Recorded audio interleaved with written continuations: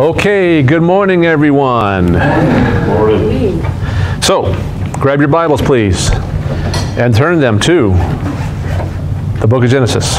I was about to say the book of Exodus. Like, wait, that's the wrong one. Book of Genesis. And we're going to be today in chapter 7. Continue where we left off last time. So, I'm going to keep my comments here at the beginning before we pray really short, guys. We've got a ton to cover. It's amazing how much is here, but it's good stuff. So we are covering chapters 1 through 11 of Genesis in this series called Genesis in the Beginning, and we're hitting the highlights, the major people, the major events, so not going verse by verse necessarily, but Genesis, the book of firsts, and all the creation, the first of everything.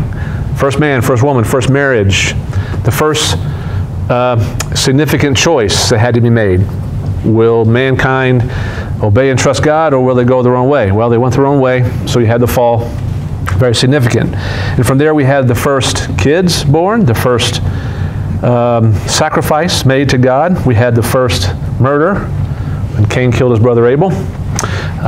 And then we had the first chronological lineage, the lines listed out into chapter 4, into chapter 5. The first all of these things, and now we have in this section of Genesis, chapter 6 through 9, and this is covering the history of Noah. So, the history of Noah really is two parts. Chapter 6 and 7 covers the flood. Then chapters 8 and 9 covers the aftermath of the flood.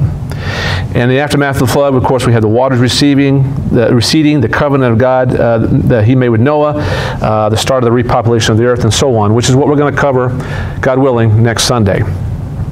We only touched the surface of the flood last week, which is really, today, we're going to be in chapter 7, but we're going to dip a lot into chapter 6 again, because there's a lot of commonalities here, and I'll explain that after we pray. But guys, prepare yourself, because we have before us one of the most incredible events, literally, in the history of the world, and we're going to see it with our mind's eye and imagination today. There's so much here, and there's so much to learn from, and it's a picture, what we're about to witness, of the second time God destroys the planet. Only He won't use water the second time. He'll use fire. But with that, let's go before the throne. Let's ask God to teach us, and then we're going to dive right in. So bow with me.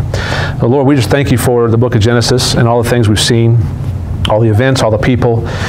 We've seen people mess up a lot. We've seen people be faithful. We're seeing people now, Noah being faithful to You. But God, no matter what people do, what we need to see is You. Lord, we see Your character. We see Your judgment and Your justice. We also see Your mercy, Your grace, Your compassion. We see it all unfold uniquely in these pages of Genesis. So, God, please, once again, be here. Holy Spirit, this is Your pulpit. We just pray, God, that anything that needs to be undone in our thinking, that You do that this morning. Maybe things need to be inserted into our thinking that we've never seen before. But in all of it, God, we just want to see You. We want to know how to respond. We want to be faithful like Noah showed his faithfulness here. And God, just show us also Jesus, and how Jesus is the ark. And Lord, we want to get on the ark. We want to believe. We want to be ready for the second coming of our Lord. So we just ask You to teach us today, and we ask this in Jesus' name. And God's people said, amen. So, we take I'm blanking on the name of the thing that goes in the sky, and drone, there we go. So, if we were to take a drone and get a bird's eye view of Genesis chapter 6 and 7. And by the way, remember what I told you last time to begin the message? I said, guys, this is not a fairy tale. This is not allegory. This is not poetry. What we're seeing here in Genesis is reality. This is history. Okay, this is the way it happened. But if we were to sort of, go bird's eye view here of the text, what we see here is really in the whole of Genesis, but especially, I think, here in these chapters 6, 7, 8, and 9, very simple language is used. So when I did my study of this, there weren't a whole lot of moments where I had to dive into a word and say, what does that word mean? There was a few times. But it's really simple language. But it's simple language that is shared in such detail, such careful, precise detail, and in repetition. Okay, so again, we're going bird's eye view here and kind of looking down at the text. When we start to read chapter 7, we're going to almost feel like there's an echo in the room from chapter 6. Because there's a lot of things that were said at the end of chapter 6 that are going to be repeated, not just once, but several times in chapter 7.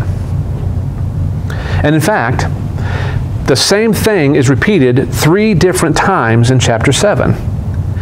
God just adds a little detail each time he repeats it. So the main verses today are going to be verses 1 through 5 because they really say most of what needs to be said. And then we'll pick and choose of some of the other verses that God leads us to in the rest of the chapter because he fills in some detail. But here's the thing. When I study, I always ask the question, why? And that's a good question to ask. And I don't mean why as in, well, why did this happen, God? And question his motive. I mean, why did you repeat things 3 times? There's got to be a reason. He doesn't just do stuff. I mean, his word is perfect. It's inerrant. So there's a reason. So God, why was it that you had to repeat the same things so many times, chapter 6 and then chapter 7? I will tell you that it makes my job a lot easier because, again, I can just look at those first 5 verses and then look at the details. But that's not really the reason why God did that, not to make my job easier. I think the reason why God repeated himself over and over again is that he wants to make absolutely certain that there is an unmistakable historical record of God's judgment. And here's why. Because as we read this today, and especially these days that we live in, God wants us to see with absolute clarity how he feels and ultimately how he will deal with sin. He repeats these verses over and over again, guys, because he wants us to see how he feels about sin and how he will ultimately deal with sin. Many pastors have preached a message about this chapter, about this section of Genesis. There's lots of other moments of the scriptures where you see God's judgment on display. And we live in a society that doesn't like discipline. We live in a society that doesn't like judgment. When you make man the center of everything, then mankind's feelings and our wants and desires, all that stuff kind of becomes the centerpiece. The more we push God away, the more we just really don't care about what he thinks about stuff. And that's the society we live in. But when we look at things incorrectly like this, and many pastor and many teacher, many preacher try to sort of soften the blow when God's judgment shows up. And guys, this is God's judgment upon the earth, upon mankind. And so lots of guys and gals, they try to soften it. They try to sort of apologize for God. Oh, the book of Genesis, it's allegory, it's poetry. He's just getting something off his chest, and this is allegorizing it, and so he really didn't mean it. It really didn't happen like this. Oh, yes, it did. And beloved, let me just say this. God Almighty does not need us to apologize for him. Here's the fact. God hates sin. And his wrath is against sin. I told you last week, we've got to stop sharing a false gospel that says, hey, you're great. You're great. You're just fine as you are. Just add Jesus like he's some holy spice. Just add him to your life and you're good already, but he'll make you better. That is a false gospel. Remember what we saw last week in chapter 6 and verse 5? The Lord saw the wickedness of man was great on the earth, and that every intent of the thoughts of his heart was only evil all the time. And guys, Mankind, we need to understand, is desperately wicked in his heart and by his nature. We are children of wrath, and therefore we are in desperate need of a Savior. And I want to say right up front, the ark is a picture of Jesus. The ark is a picture of Jesus. The gospel is once again presented in the flood, where billions of people rejected him, but this remnant of 8 loved him, had faith in God, believed in him, and they were on that ark. That's the picture of Christ. Billions of people reject him, but there's a small group who got in that ark. And more about that later. So, God cares way too much for us to lie to us and tell us that we're okay without salvation. And let me say this too, before we read verse 1 of chapter 7. I read a lot of commentaries and over the last several weeks, and I remember one of the, I think it might have been one of the messages I heard, but whoever it was said, God is not an environmentalist. And I thought about that and went, man, that's a great statement. Do you know the moment that sin entered into mankind and then therefore creation, do you realize that that's the moment that the earth became disposable, a disposable planet? And in the first flood, he destroyed the earth, but he didn't wipe away the earth altogether. He just destroyed it. And the second time, he's going to destroy the earth, but then he's going to throw the earth away and replace it with a new earth. So this planet that we live on is a disposable planet. Now that doesn't mean that God doesn't want us to be good stewards of this planet. He gave us this planet. He does want us to be good stewards of it. But my point is that environmentalism is not God's main concern.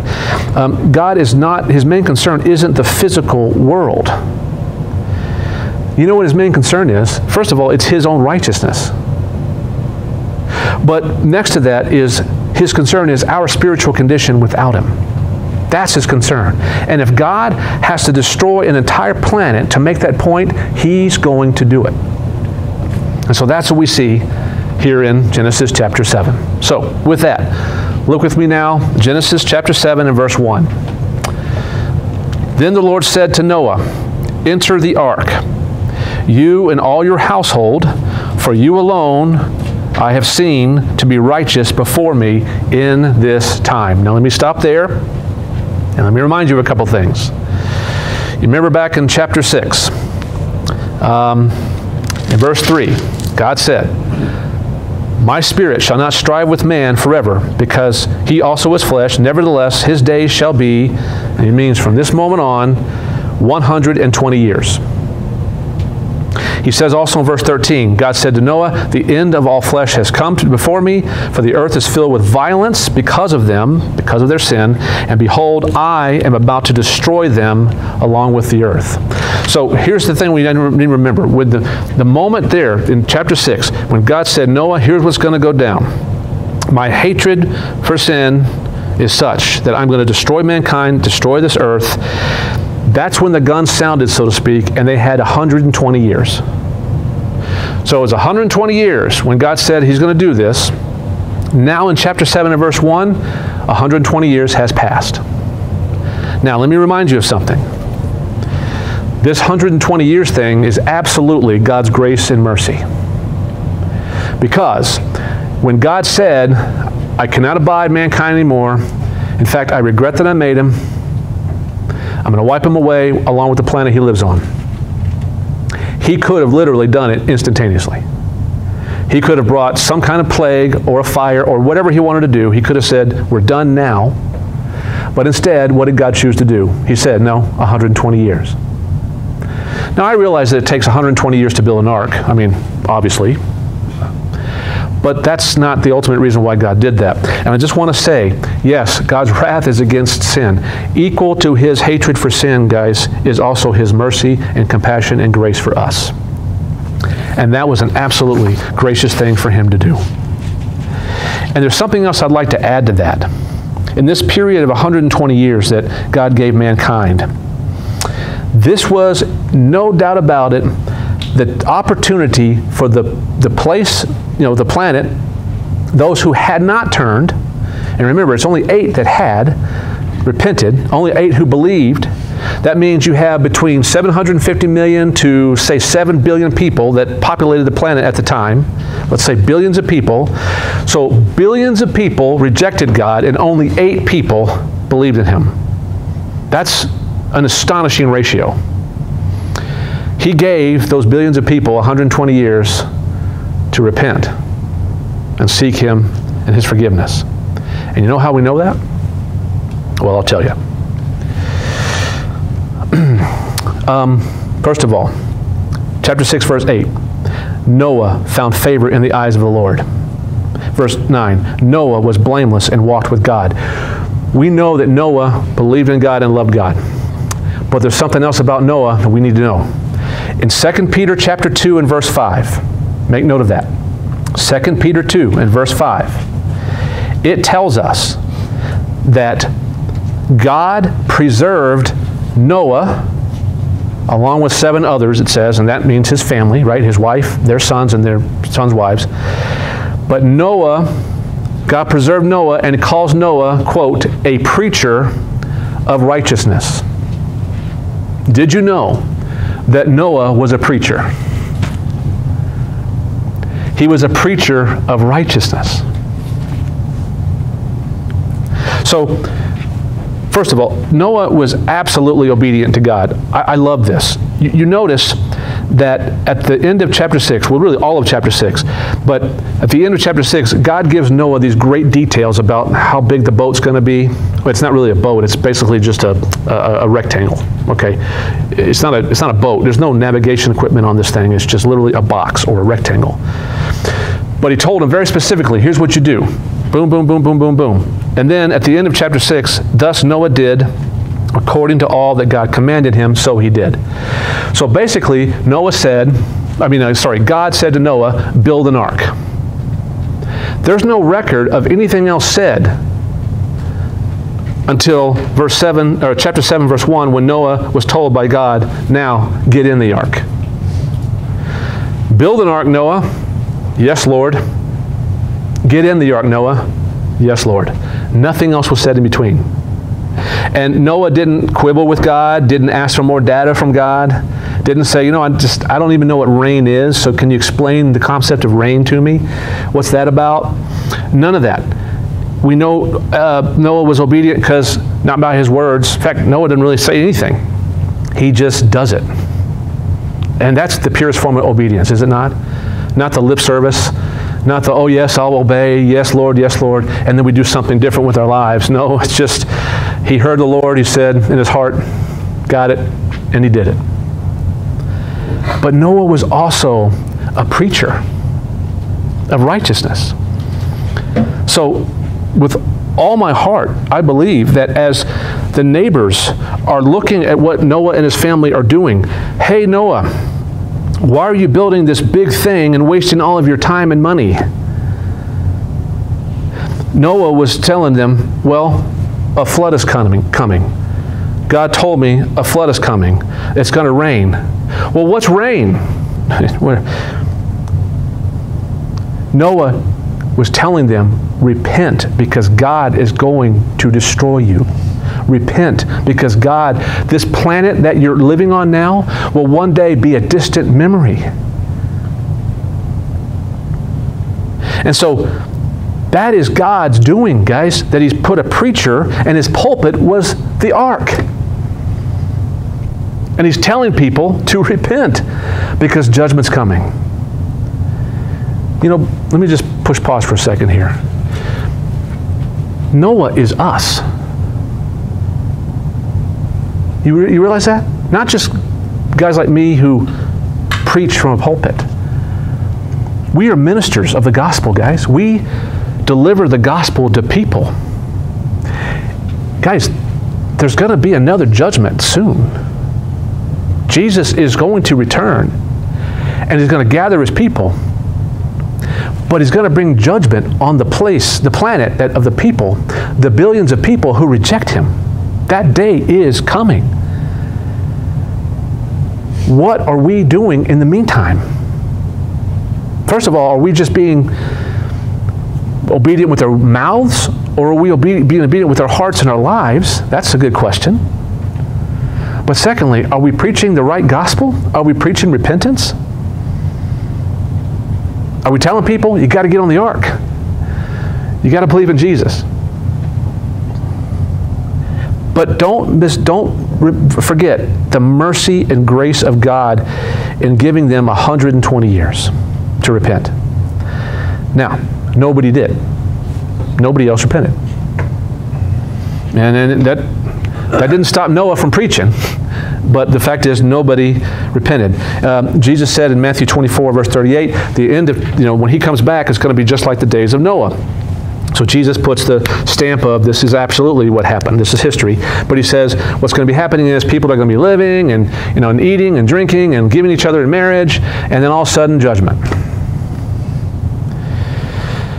Now again, God told Noah, build an ark. Now he says in chapter 7, verse 1, get in the ark, you and your family. It's a great act of faith that Noah displayed. And now, but let me say this before we get to the creatures. This was a great act of faith on Noah's part, and it literally was God speaking to Noah and Noah believing him. So there was no other thing needed for Noah to believe God but the Word of God. You notice that? He had his Word, and Noah obeyed his Word. Okay? So that's why in Hebrews chapter 11, in verse 7, the Hall of Fame of Faith, and you have all these Old Testament brothers and sisters in there. Noah is in verse 7, Hebrews 11:7, because it says God counted Noah's actions as a result of his faith and trust in God. Okay, so here's what I want to do now. I want us to talk about, this is kind of the stuff that people are curious about when it comes to the flood and the ark and so forth. Let's talk about the creatures in the ark, because that's what the passage does next. Okay? So if you're taking notes, there's really no points that are coming out. We're just looking at the narrative and sort of making observations. But you can put in your notes the creatures on the ark. And here's some stuff that you probably want to know. Now, go back with me for a second to chapter 6 and look at verses 19 and 20. Okay? Genesis 6, 19 and 20. It says, of every living thing of all flesh, Noah, you shall bring 2 of every kind into the ark to keep them alive with you. They shall be male and female. But then in verse 20, of the birds after their kind, and of the animals after their kind, of every creeping thing of the ground after its kind, here it is, 2 of every kind shall come to you to keep them alive. So God is telling them, first of all, no, Noah, you don't have to go across the known world and gather all these animals and make them follow you to the ark. No, I'm going to do that for you. But when I bring them to you, you take them and you put them, direct them to inside the ark. God's the one who brought the animals. Okay. Look now at verses 2 and 3 of chapter 7. He says the same thing, but he elaborates. There's more details given. So in chapter 7, verse 2, you shall take with you of every clean animal by 7s, a male and his female, and of the animals that are not clean, 2, a male and a female. Verse 3, also of the birds of the sky by 7s, male and female, to keep offspring alive on the face of all the earth. The goal here of the animals was to preserve the gene pool of every species of animal. But you notice he throws this 7s thing in there, right? So there's 2 by 2, but wait a minute. Now he says 7s. So here's what he's doing. What God is saying is, and this has everything to do with this clean and unclean animal thing. This is the first, remember Genesis is the book of firsts. This is the first time in the Bible that clean and unclean animals are mentioned. Okay? What God is telling Noah is, there are going to be of the unclean animals, just 2, a male and a female. But of the clean animals, there's going to be 7 pairs of them. Male, female, 7 times. Everybody with me? 7 pairs. Okay. Again, he's elaborating. This is more details. It's more details than we're given in chapter 6. So why in the world is this, what's this clean and unclean thing all about? Okay. You know, there's other places in the Bible that talk about it, like Exodus talks a little bit about it, Leviticus, Deuteronomy. They talk about the clean and the unclean animals. What is behind all of the clean and unclean animal thing? Sacrifices, right? Animal sacrifice. And really, it's not animal sacrifice so much as blood sacrifice. And God uses animals, not people. So, with the clean and unclean, what he's saying is, of the sacrificable, the animals eligible to be sacrificed unto the Lord in worship, you need more than 2. You need 7 pairs. Because 2 of those are going to keep the gene pool alive in that species. But what are the other ones for? Sacrifice. They're clean. They're eligible to be sacrificed. The unclean animals, we're not sacrificing them. So you just need 2 to preserve the gene pool. Everybody with me?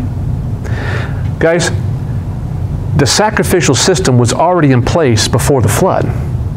We know that because Cain and Abel made a sacrifice. And Cain killed Abel because there was a righteous sacrifice that his brother did, and his was unrighteous, so he got jealous and killed him. Not a good response. But next week we're going to see the post-flooding stuff. After the waters, after years of the waters receding, and finally they can get off the boat, Noah and his family. What's one of the first things that they did? They sacrificed to the Lord. They needed these extra animals, guys, because if they only had 2 of the clean ones and they killed them, well, that species is extinct instantly. So that's what all that's about. Everybody with me? By the way, it's not 2 of every kind as in 2 of every type of animal. So let's just use the dog species for a moment.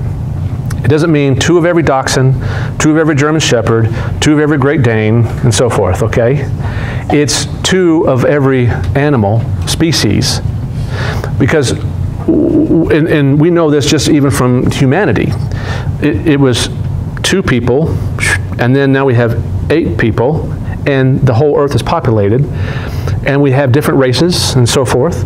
So it just takes 2 to preserve the gene pool, and all the variants of that come as a result of what happens genetically. So it's just 2 dogs, not 52 pair. Okay, and I'm just using that as an example. I know you're disappointed. I gotcha. God preserved on that ark. He preserved all the genetic material necessary to produce all of the animals that ever lived after the flood. Some of those animals are extinct today, but he preserved them in the ark. The question always comes up, what about dinosaurs? Were dinosaurs on the ark? The answer is yes, they absolutely were. So let me explain that. I'll try. Okay, how do I go about this?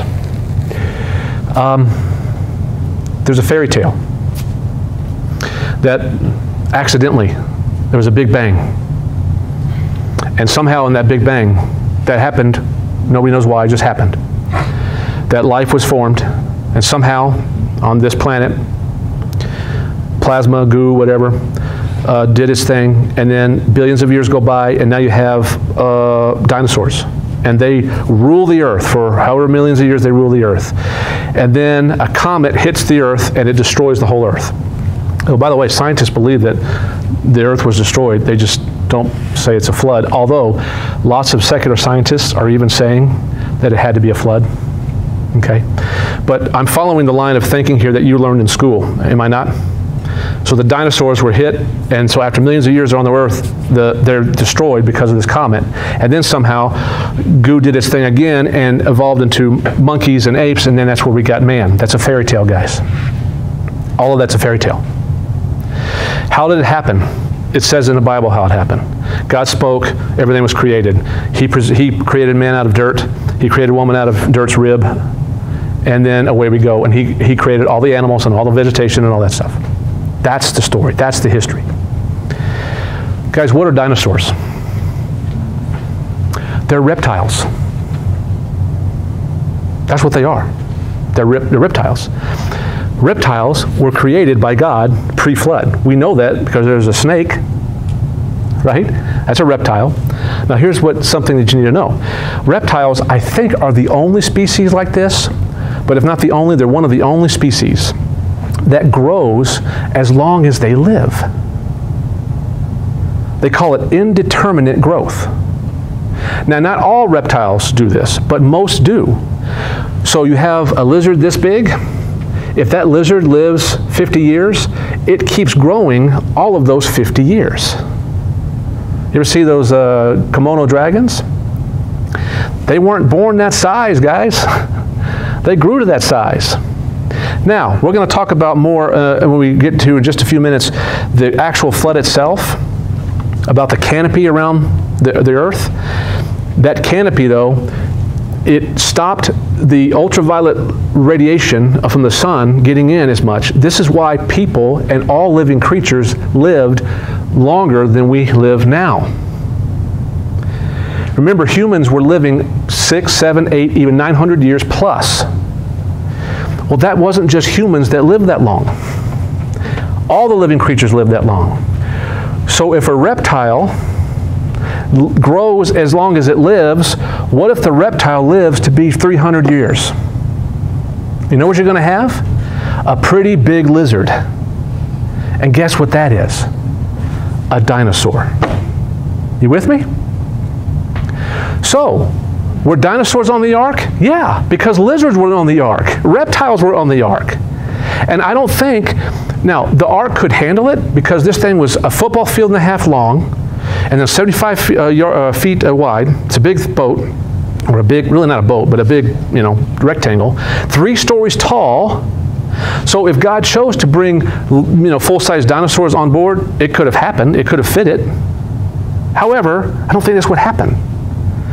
I think God probably brought younger samples of the species. So you have the post-flood, and it takes a little bit, but creatures aren't living that long because that canopy's gone and ultraviolet radiation is getting in. So lizards and reptiles aren't living as long.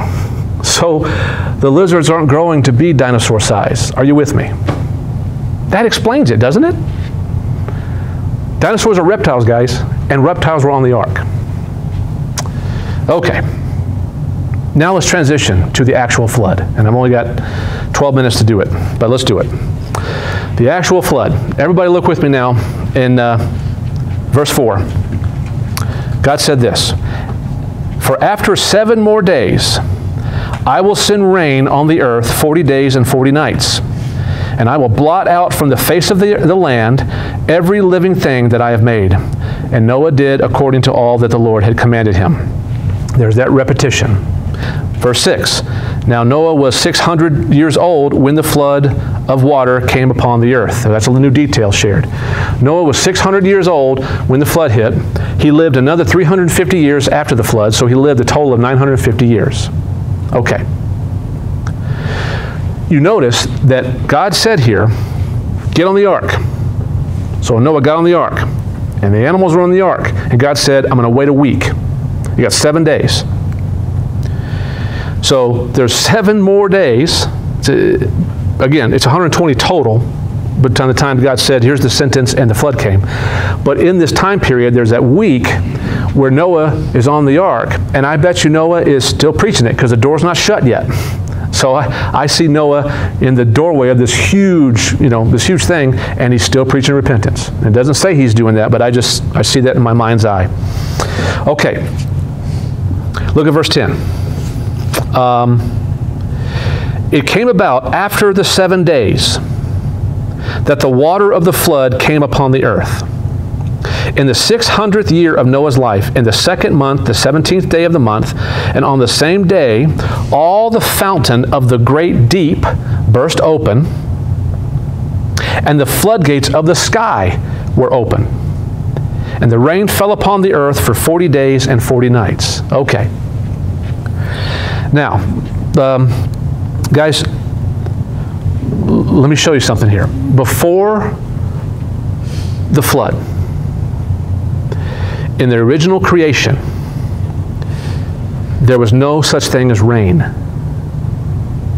Before the flood, in the original creation, hydrology, right, the study of how the earth gets watered, there was no such thing as rain.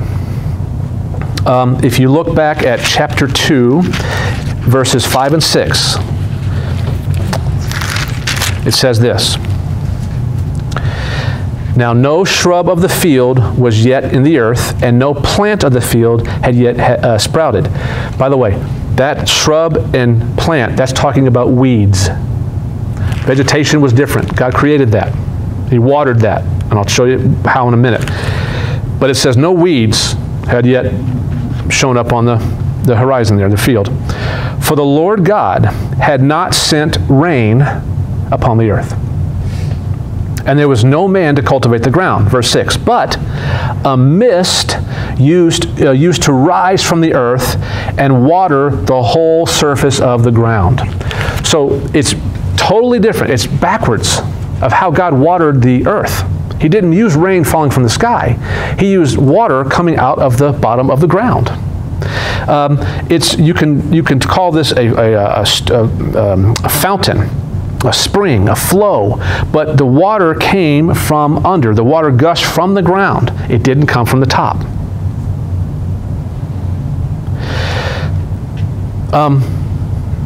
So even though sin had entered the world in chapter 3, that didn't change the way the ecostructure was in place.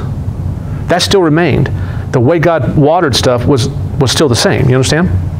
So even now up to the days of Noah, that's what was going on. You had water underneath. Now God says it's going to rain. And in order for there to be rain, that means that something incredible had to happen on the earth. And here's what it says. In verse 11, it says that the fountains of the deep, that flow of the deep, burst open, and the floodgates of the sky were now open. By the way, the word for rain in verse 12 is geshem, and it means torrential rain. So when God said it's going to rain for 40 days and 40 nights, he's not talking about a slight sprinkle. He's talking about torrential rain, solid torrential rain for 40 days and 40 nights. Flooding happened so bad that it says in verse 19, all the high mountains everywhere on the earth at that time were underwater. So let me boil it down to you, or boil it down for you. Two things happened to cause the earth to flood that way. Number one, God opened up the ground. Okay? He opened up the ground. That spring flow that gushed from the ground, that fountain of the great deep, it literally burst open. So the crust of the earth, all over the earth, opened up and unleashes this reservoir of water. And you have to see, it came out with such force. Tons of energy came out of the ground. It's coming out with heat and steam, and it's rising. And as it blows up, you've got trees flying in the air and shrapnel, like, not shrapnel, but like, debris and land. It's all going, just boom, right into the sky. This was not just a slight, everything's kind of coming up real gingerly. No, this is power, energy, volcanic-like scene. What happened was, all of that stuff that's flying in the air went high enough to where now the second thing is, God poked a hole in the sky. And at that time, according to chapter 1 and verse 7, it says, water was above the expanse or the atmosphere. So what scholars presume is that there's this canopy of water around the earth, or around the earth. Okay? So you have the sky and then water. That would make sense because Again, that would slow down the radiation coming from the sun. It wouldn't get on living creatures, and they would live longer. You see? Well, what happened was God poked a hole in that canopy, and the rain in that canopy came flooding down for 40 days and 40 nights. So you've got water coming from the ground in this just incredible way. You've got water now torrentially coming out of the sky. Oh, they knew what rain is now. Just try to imagine this. Just put your imagination into what's going on here. These masses of steam and water and land masses exploding into the sky. So much so they're ripping the canopy apart. You know, guys, the landscape of the earth, the entire earth, was no longer the same. It changed completely, permanently. You have new mountains that rose. You had forests that were wiped away. You had new continents. Continents sank and rose again. You know, just with all of the sheer energy. You had ice caps being created. You had stratification that produced things like the Grand Canyon. And we're seeing all this destruction in our mind's eye. And here's how I'm going to close the message. We're seeing all of this in our imaginations. And guys, we have to remember something. God did that. It was God who made the earth underneath open up. It was God who made the sky open up. This is God's doing. Over and over again, He says, I will bring the flood. I will blot out everything that I've made. This is God's justice. This is God's judgment for the incredible wickedness that was in man's hearts. And here He is, judging with this tremendous flood. And I know that people don't like this. I know people don't like to think of God and His judgment. And I think it's because we really don't understand sin. I think mankind just doesn't have a handle on his own sin. Our own sin. But guys, look at this verse. This is how I'll close. Look at verse 16.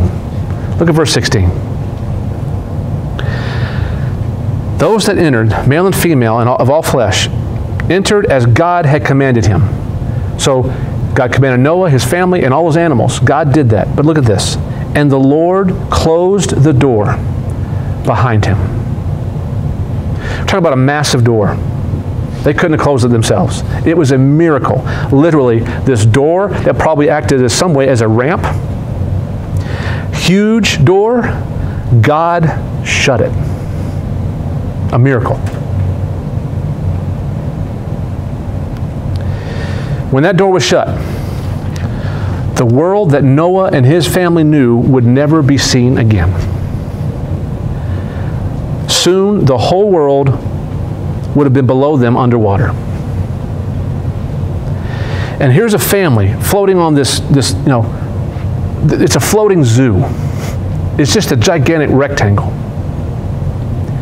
And this family aboard, they're living in the hope of a better world and a new life, of newness of life. Doesn't that describe us? That we hope for a better world that someday God's going to give us? And we hope for that newness of life. Let me read you something from 1 Peter chapter 3.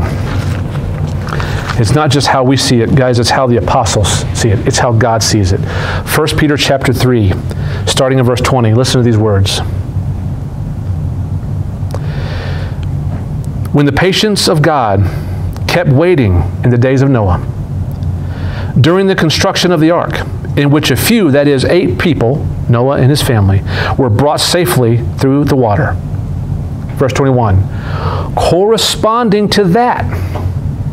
So he's saying, just like we see Noah getting on the boat and he and his family and being spared and saved. Corresponding to that, baptism now saves you. And he's not talking about water baptism, because the next thing he says is, not the removal of dirt from the flesh. Not baptism, that is, by water. No.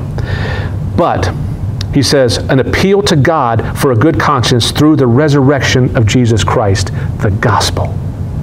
When we repent and turn to Christ, we are baptized in Christ.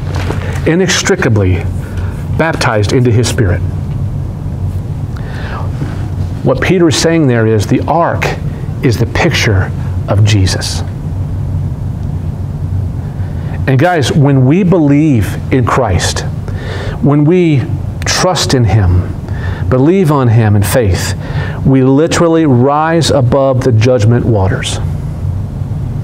And beloved, listen, all of this that we looked at today, it's a foreshadowing of the judgment to come, only it's not with water. But you know what? God's going to do something underground and above when He brings fire to the earth. What's underground right now under the earth? What's fiery underneath there? Lava.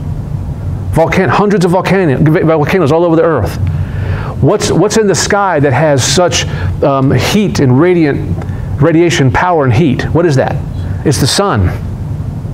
He's going to use both of those things and many more things to judge the earth and destroy it and judge the hearts of man again. But as I close, those of you who are listening and you have not given your life to Jesus, do you see Noah? Do you see him standing in the doorway of that ark? And do you hear him asking you to repent? See, one day he's going to return. And he's going to take his people with him. And those who are left who did not repent. You know, the Bible tells us that if you confess with your mouth Jesus is Lord, that is, you confess He is God, and you believe in your heart that Jesus rose from the dead, that is, you believe that He died for your sin but rose from death 3 days later, it says you will be saved. Saved from what? Saved from God's judgment and wrath. So here's my question. Are you on the ark or not? Are you on the ark or not? Will you believe in Jesus or not? Let's pray. Well, Lord, we went through a lot of information in a short period of time. God, I just thank you for that. Thank you that, you know, these insights and these lessons learned. But God, we do ask that you would help us. First of all, those of us who have believed, who did get on the ark, God, I pray for us. I pray, Lord, that we'd stand faithful. We'd stay and remain faithful to you. We'd walk with you, God. We wouldn't give up. We wouldn't, you know, we hear your word and we'd obey. And Lord, we would minister. We would preach the gospel. We would be preachers of righteousness into this culture. Regardless of whether or not people repent, we would do what we're called to do, to shine and share the glory of Christ. But Lord, I pray for those who are not on the ark. And I pray, Lord, that today, right now, they'd hear the voice of Jesus, repent, for the kingdom of God is at hand. Turn, believe. Lord, I pray that people would believe and get on the ark. And Lord, we thank you that you are going to judge the world again, because we see the wickedness. It's more and more just like the days of Noah. And so we thank you, Lord, that you are returning for us. You're returning for your people, and we thank you for your justice and your judgment as well. We know, Lord, you hate sin, but you offer mercy and grace. So thank you, God. In Jesus' name, amen.